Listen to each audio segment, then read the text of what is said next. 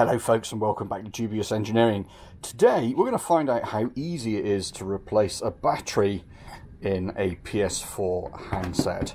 We're going to replace the joysticks in this handset.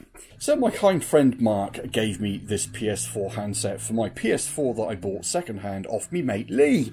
The great news is it's a free second PS4 handset, and actually it works wonderfully for playing golf and various other games like you do. Trouble is the battery doesn't last very long in it at all. So on Amazon I bought one of these. This is a Super Smash Media replacement battery. It costs all of about $8.99 on Amazon with next day delivery. 3.6 volts, 1000 milliamp hours. So it should certainly last longer than the couple of hours that handset lasts. Let's have a look at the battery itself. It's likely just going to be a little lithium ion, there it is, all wrapped in a nice little bag. It's a tiny little lithium ion 3.6 volt cell, already terminated with a tiny little connector on the end of it. So, next part of the mission, get into the handset. So the handset, on the bottom of it, has 1, 2, 3, 4 screws. Let's get these screws undone. Make sure you select the appropriate size screwdriver bit so that you can get a good purchase on the screw heads. They're quite small and quite fine screw heads. Immediately I found with this screwdriver the tip was just a little bit too pointy and it started to round off those screw heads in the handset. This, however, is the right size, and that's a lovely fit into these screws. And boom, we can tell immediately that is working an absolute treat. So let's get all of these screws out of the handset, pop the handset apart and see what's inside. And with a little bit of luck, that will be the last screw. Okay, let's see if this comes apart easily. Okay, so what I found is just a little bit of sideways motion as you're working it in an upwards direction. Pops those little clips. Come on, this one's particularly difficult. Oh. Yep. And then it all just comes apart just like that. Okay, this is the old battery right here. Let's pop that out. There we go. Old battery removed and new battery going in its place. It is quite literally as simple as that. Just make sure we get this connector in the right way around. There we go. Bonk. Shove that in there. And there we have it, ladies and gentlemen. A new battery in an old controller. So these sticks suffer from drift. And so the plan is to replace these sticks with these brand new sticks that I've gone ahead and purchased from eBay. And it looks like there's about 9 or so connections on here to solder up. So that'll be fun. Let's get into it. Okay, and again, let's take this controller apart. In fact, let's just remove the battery from this controller. There we go. And then we won't accidentally switch on the PlayStation downstairs. First of all, let's go ahead and remove this ribbon cable.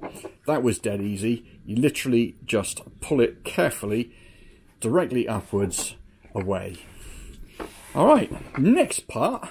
Looks like there's a screw here that we need to undo. So let's get in there. And that screw is out. And coming with that screw is the battery tray. And then what you can do is you can start to pull this plastic out here, and the whole assembly comes out in one piece. That's quite nice. Then we can remove the little rubber grippy stickies. They just pull straight off. This is looking nice and easy. Let's double check, famous last words, let's double check what we've got here. That all looks good. That doesn't look like it's going to be too much of a hardship. Just a bunch of desoldering work to do here on the bottom of the PCB. And once those are desoldered, they should just pop straight off the board. In order to do this, you need a solder sucking tool. Now, I have one of these in green, which literally just sucks solder like that. Taz Fay Dodge up in Clackmanshire in Scotland very kindly sent me this solder sucking tool. It's a soldering iron with a hole in the tip and a hand activated pump, there we go, on the back end of it. How cool is that? Thank you so much, Taz. Let's get into this PlayStation controller here and let's see if we can unsolder some of these points with Taz's solder sucker. Hold you up there. There we go. It's a fresh iron and it needs burning in. You can see the smoke coming off of the iron there. So just going to wait for that to warm up for a few seconds and then we'll give it a try and see how it does. Oh, that looks promising. I hadn't pressed the pump down. That's what's that? Dog hair or something. Right, let's get back on there. Oh, Taz, that looks fantastic. There we go, just wait for the solder to melt. Oh, nearly with that one. Let's have another go at that one. This is looking very promising, Taz, this solder sucker. Absolutely fantastic. I'm flying through this. This used to be an absolute nightmare with my old solder sucker and a separate iron. This is brilliant because you can just get on top of the terminal that you want to solder suck and boom. Yep, just like the car horn says, boom, you hit it in one shot. That is magnificent. This is looking really promising. Right, I'll crack on with these and we'll get some new ones in. So once you've got all of those pins desoldered, you'll feel that there's a little bit of compliance. You'll get a little bit of wiggle going on, and what you can do is just very carefully, oh, there we go, pull that off the PCB. Clearly we want to put that one to one side. That's the used one, and we want to replace it with a brand spanking new one like this guy right here. That's interesting. Ah, I see. So the button is... Ah, the button has broken. Ah, okay. I needed to desolder the button at the same time.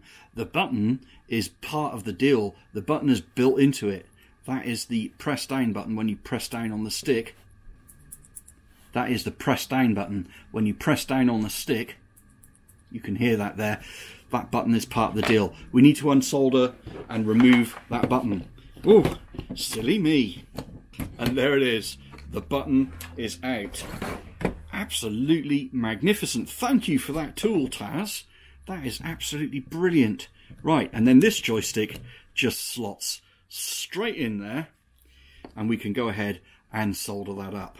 If you are finding it particularly hard to desolder these, because you've got to be able to get all of the solder from around each pin, what you can do is you can desolder a couple of pins, or you can cut some of these pins, and then you can start to sort of manually disassemble it by brute force while it's still in place on the PCB.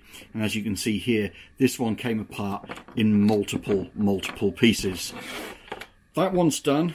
Let's get this one in its place. And I've brought out my TS100 soldering iron here just to make sure that I do a decent job of these solder joints.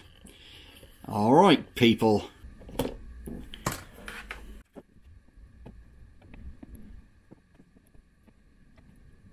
Now clearly when you're reassembling this, do not forget about these little ribbon cables that you need to put back in place. And with a bit of luck, that should feed up through there. So we'll just use a little screwdriver to make sure that that ribbon cable pops up, there we go, through the appropriate hole as we fit all of this assembly back in place.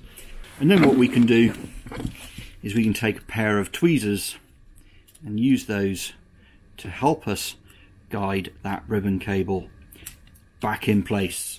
There we go. Battery tray on next. Boom. Battery tray in. A little bit of random solder on the battery tray there. Whoops! Drop that in the handset. Ah!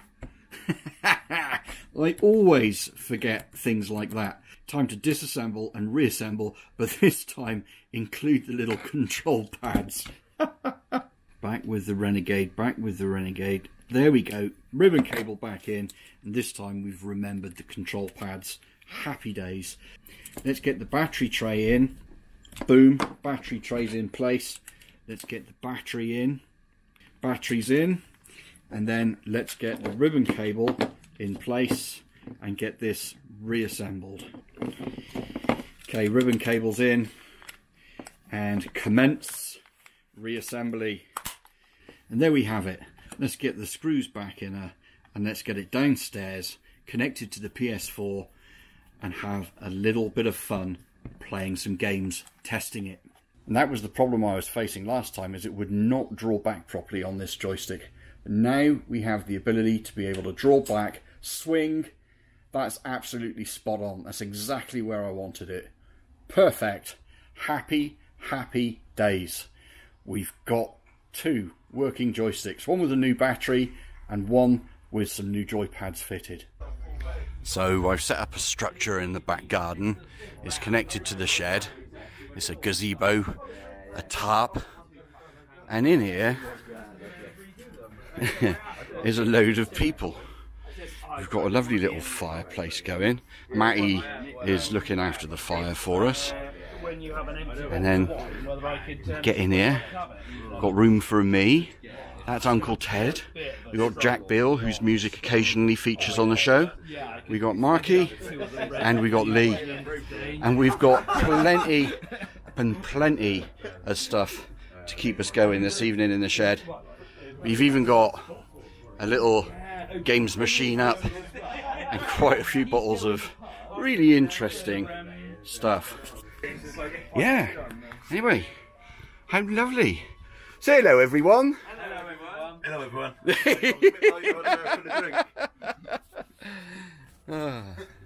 Oh, hang on, I've got to do my thing, haven't I? Thanks ever so much for watching. If you haven't subscribed, press the button to subscribe. If you haven't given us a thumbs up, make sure you give us a thumbs up. We'll catch you again in another video. Take care. Cheers and beers, people. Bye for now. We're off to have a fun night. And there we have it, folks, with some reasonably basic tools. We've now got two good working PS4 handsets. Thanks to Lee, thanks to Mark for the handsets, and thanks to you guys for watching. A big thumbs up. Don't forget, subscribe if you haven't already, and we'll catch you in the next video. Cheers and beers, people. Take care. Have a wonderful weekend. Bye for now.